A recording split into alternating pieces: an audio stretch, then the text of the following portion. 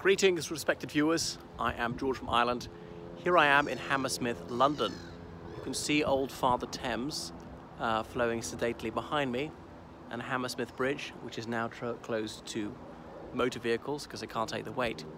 Well, opposite that, I should be filming that when I'm going to now talk about a man who was not too keen on the Industrial Revolution.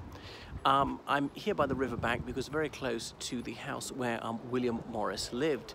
And here it is behind me. So William Morris House, as it's known. We'll go and take a closer look in a minute.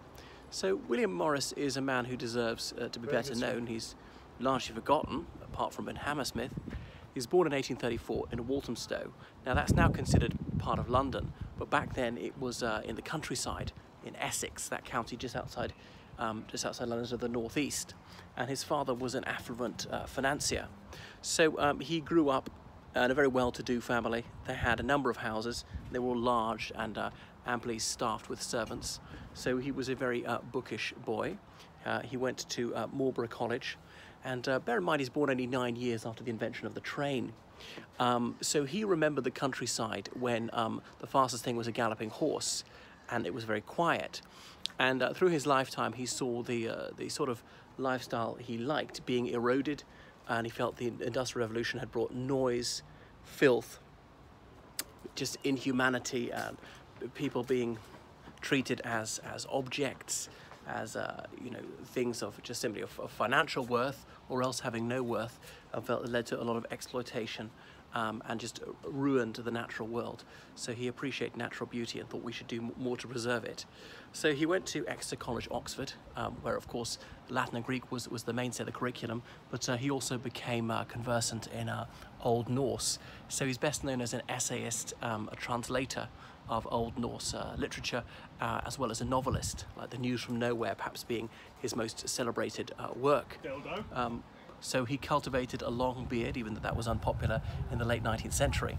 And from his distaste for capitalist exploitation and this lack of appreciation of the natural world, he became more political, and gradually he became a socialist, and that was a very new thing in this country, and particularly controversial for someone of his social background. And he helped found the Social Democratic Federation. So he had this perhaps quixotic idea that the United Kingdom could return to medievalism. He disliked the feudal system as he saw it for what it was, the aristocracy lording everybody else and simply demanding unpaid labour. So he thought that was semi-servitude. But he thought if a kind of small self-governing communes of farmers, that was the way forward. It's part of the art and crafts movement, rejecting manufacturing, saying things should be made with our hands, because so often the production line was beginning to take over. Well, it was really, of course, Henry Ford who founded that, but machines were starting to make things, and he wanted handicrafts to be promoted. He was on the fringes of the pre-Raphaelite Brotherhood, friends with Dante Gabriel Rossetti and a number of them, the Birmingham set. And in the 19th century was a time when people were very nostalgic about the Middle Ages and felt that chivalric ideals were being trampled in the mud. This is when Lord Tennyson penned Mort d'Arthur.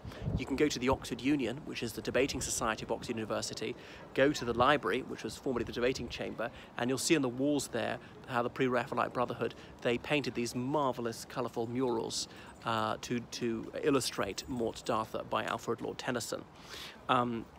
So that was very much his shtick, saying, let's return to nature. We don't like these entrepreneurial nasties taking over, charging the max, paying the minimum, and polluting the countryside. So I suppose it's a bit of ahead of his time, in a sense, being into ecology.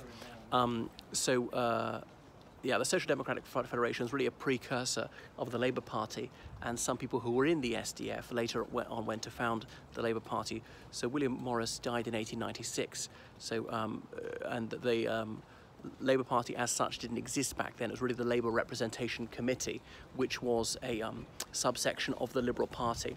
So William Morris, he's often confused with William Morris, Viscount Nuffield. So there are two men named William Morris associated with Oxford University, and their lifetimes overlapped.